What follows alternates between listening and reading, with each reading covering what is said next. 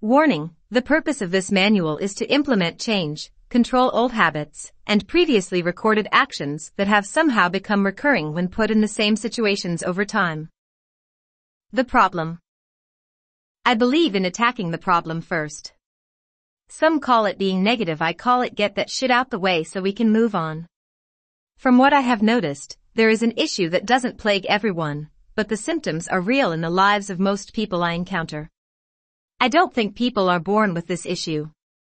I think that society has pushed these issues on us with TV, foods, way of life, etc. Anxiety.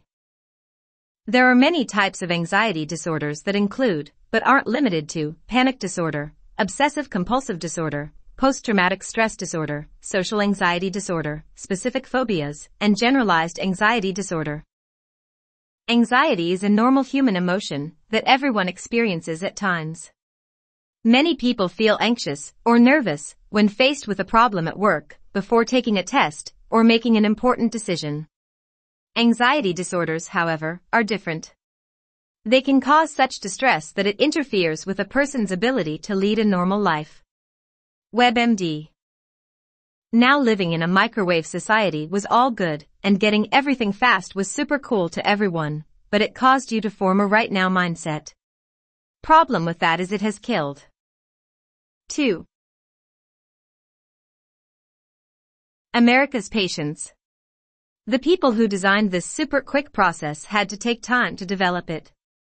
When you see a problem or an issue, you want it fixed right now, because that's what life has taught you. Change is a process, and it's not a microwavable fix. It's cutting out the little things in order to beat that one big thing. You lack consistency, commitment, and patience because you're not required or trained to have it based on society's standards. Shit is easy and fast from PayPal to sex partners. So having to wait makes you overly anxious. That anxiety turns into fear, and you wonder why you are always afraid to do anything outside the norm. Look into anxiety online and do some research on it. It's a good read. Compulsive disorder. This is where you realize you've been brainwashed. You are hesitant due to fear of failure when investing in starting a business, but you are programmed to go out and buy whatever you see that's fly, whether it's shoes, Ciroc, a purse, that new iPhone, because you want it now, or going to get that favorite meal randomly that doesn't do anything for your body. Let us get the definition for compulsive disorder. An uncontrollable impulse to perform an act, often repetitively, as an unconscious mechanism to avoid unacceptable ideas and desires which, by themselves, arouse anxiety. The repetitive or stereotyped action that is the object of such an urge. Now pause. There goes that word anxiety again. Pay attention. You impulsively eat, shop, and go where you want based on how you feel. So the question is, why aren't you compulsive about being patient? Answer: 'cause you haven't been programmed to do that. Please realize that from the TV you watch, on demand, and to the music you listen to, it trains you for fast and right now. Media and society has trained you to behave compulsively. For example, Ciroc is not the best vodka, and Louboutin doesn't make the best heels, but they sell the most. You 3. Need to acknowledge for yourself and realize what you can and cannot do, and why you want to do it. Then, you need to reprogram, or re-raise yourself daily to change how you operate. Knowledge versus distractions.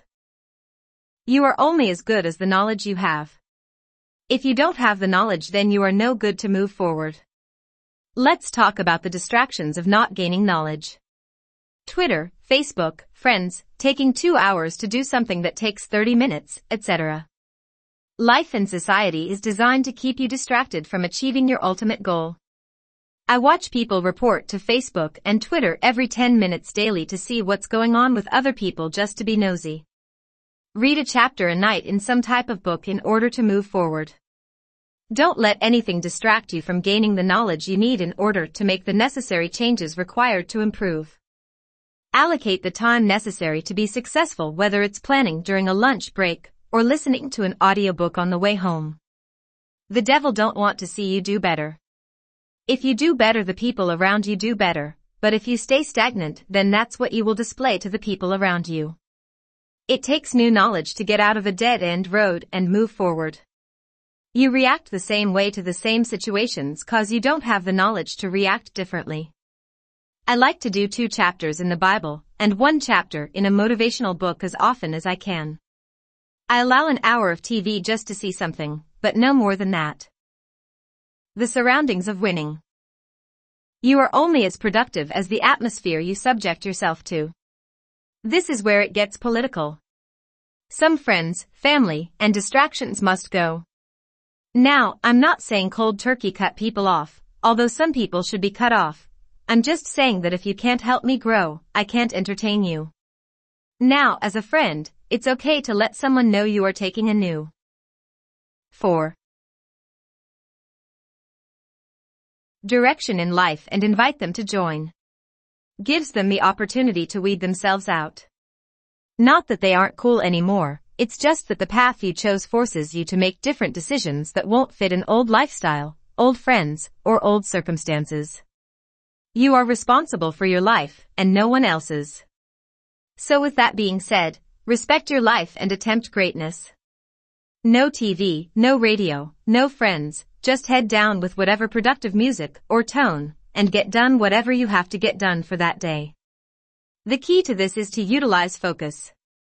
Just focus only on what you need to do or have wrote down to finish that day in order to get it done. Whether it is weight loss or business idea, just do it. Create a get it done and stay focused environment. Having kids is no excuse. Call it focus hour or make a game out of it so that they are occupied for a solid hour or 2. Honestly, all kids should be in bed by 8, which gives you ample enough time to take a couple of hours before you yourself decide to call it a night. And if you are thinking your child doesn't go to bed at 8, then now is the time to make that us go to bed at 8. Create an atmosphere of productiveness, forward thinking, focus, and most of all winning. Learn this skill for yourself so that you can teach your child how to be focused, disciplined, and therefore successful. Remember, it's a habit. A learned skill. A skill they aren't going to learn by accident, in front of the TV, or listening to inappropriate music. Set them up for greatness. Secret of success. The secret of success is to keep your work a secret. Ask a few people, preferably forward thinkers in business, or email me, and I will call and talk to you about any idea you might have at lewis@ihustlenation.com. You must remember that it is no one else's business, but your own. If you feel like you want to lose weight, then take your ass to the gym and beat that body up often until it sits like you want it to. It isn't unnecessary to announce your weight loss plan, take pics of yourself sweating in the gym, and upload on social networking sites to a bunch of people who don't care. Oftentimes we get a good idea and want the people around us to 5. Validate it. This is a terrible idea that will backfire, because they won't be able to see or support your vision, because they don't have any vision themselves. The best part of a good idea is the ability to keep it a secret. Coco Chanel. In church you will hear a pastor say, "Hold your testimony till after service." Apply that same principle to your personal life. After you have sought wisdom from 3 to 5, experienced and successful people about your idea, put it into play and don't tell anyone about it till after it is done. I say again, hold your testimony till after service. Start something. I'm often asked, what made you quit your job? Or why do you ask people to start a business even if they aren't in business? Most of you all with issues and problems should realize that starting something is very therapeutic to life's issues. The problem is some people think they have to start something and become rich overnight. People, here is how you start something in plain English. Come up with one idea and move on it. Give it a face or identity, i.e. logo, website, business cards, etc. Now this one is tricky.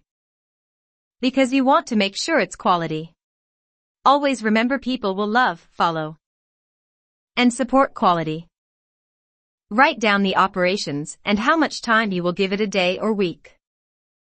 Stay consistent with what you have created. I just showed you how to work on your consistency, commitment, dedication, discipline, and patience just that fast. Never factor in money when starting something, just factor in moving it forward. I have a website company. I never factor how much money I will make, I factor what 5. 6. People that need a website can I get in touch with this week? It's not about being the next Facebook kid or making $1 million. What most don't know is millionaires never thought about the money, they thought about the service and giving it to as many people as possible. It's not a race to riches, it's being able to create and accomplish something great. If you have any questions or need some insight on how to start it or move forward, you can always email me at lewis@ihustlenation.com. Works. You must do the necessary work and research in order to win in any and every aspect in your life.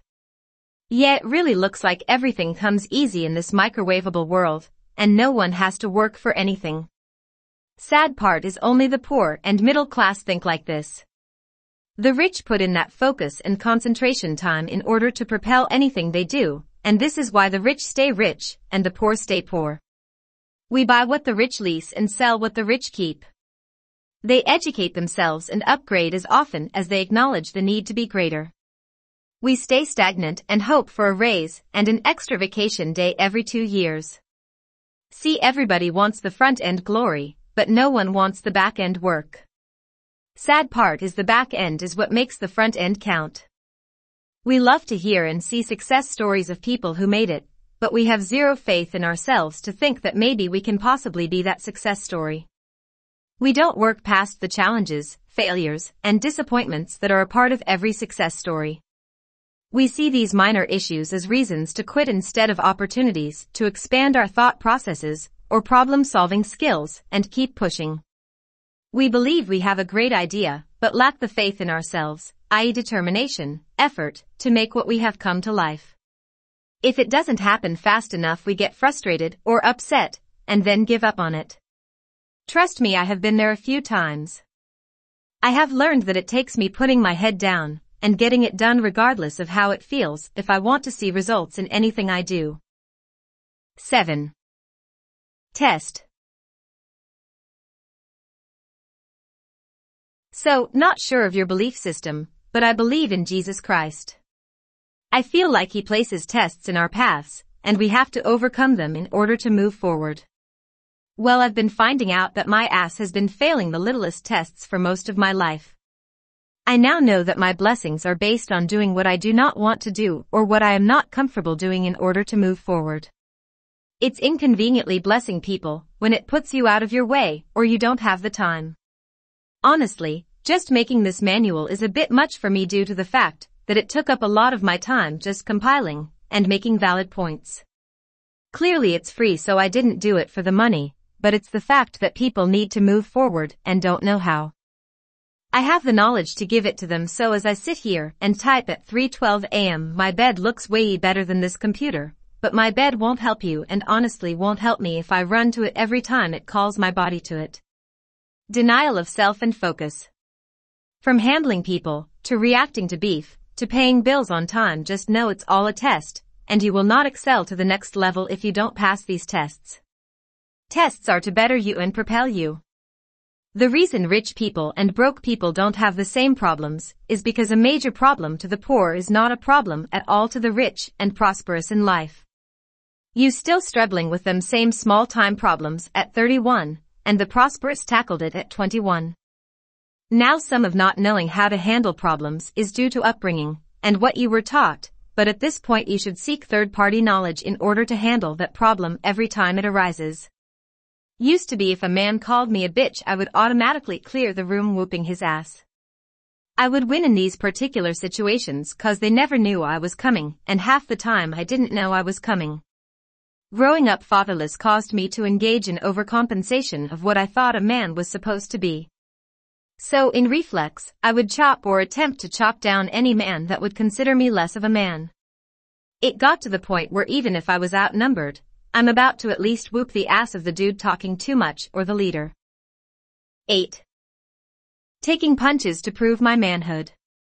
My outlook now is as long as you don't touch me, I'm okay with how you feel about me. I realize that I can't change what anyone says or feels about me. I am okay with how you feel however you feel, just know and remember that I don't owe you shit, so either way we're good. Purpose. So oftentimes I get people that want to do something and they always ask, what is my purpose in life though? This is a question plaguing America, and I always give the same answer. Find out what you love and what you will do for free and do that. Now what's funny is that may not be your purpose at all, but what you have to understand is you find your purpose by purposely doing something. You must do something to find yourself. Every action is a reaction, and right now you ain't producing no action. You need to invest and put time and effort into an idea you came up with and implement it greatly. If you ask me my purpose, my answer is God is light, but I'm the mini light that provides happiness to somebody who needs it.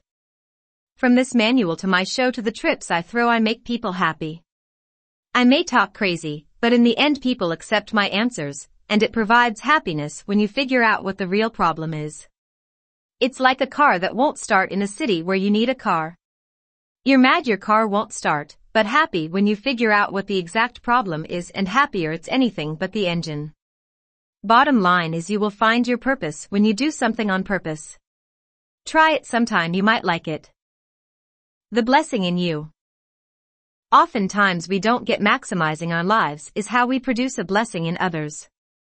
While you are happy and stagnant at your job, you are blocking the person behind you to move up. 9. And move forward.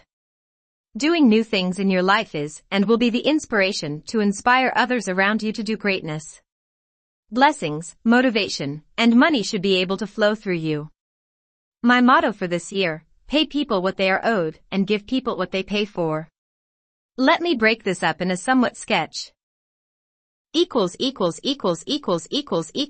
backslash dash me with my hand down handing money dollar. Equals backslash 0 backslash equals backslash 0 backslash equals backslash 0 backslash dash 3 people receiving from me and passing downward dollar. Equals backslash o slash equals backslash o slash equals backslash o slash equals backslash o slash equals backslash o slash equals backslash o slash dash their children. So what you have here is a classic case of paying for kids you didn't know you have. I pay my people and their children have a good Christmas. This is what you call being a blessing, and not even knowing it. If Will Smith makes a hot movie, and the bootleg man sells 50 of his movies cause it's a hot item, Will Smith was a blessing to the bootleg man outside of Walmart, and doesn't even know it. Anytime you have a big budget $100 million movies, I bet you Will Smith may acknowledge 10 to 20% of the people who took part in the movie, but I bet you 100% of them appreciate him for putting that money in their life for them to be able to take care of their families another day. Now just imagine if he would have given up after Fresh Prince. That's a lot of big budget movies that people will not be getting paid from. I say all that to say nobody knows the decisions you make or what can come of you in this life. I say while you are here, be a blessing at the greatest magnitude you can. We don't know how far the ripples of our decisions go. We kill one and save 1,000. That's the code. Angelina Jolie wanted movie. 10. Fear. Fear is an emotion induced by a perceived threat. Fear is a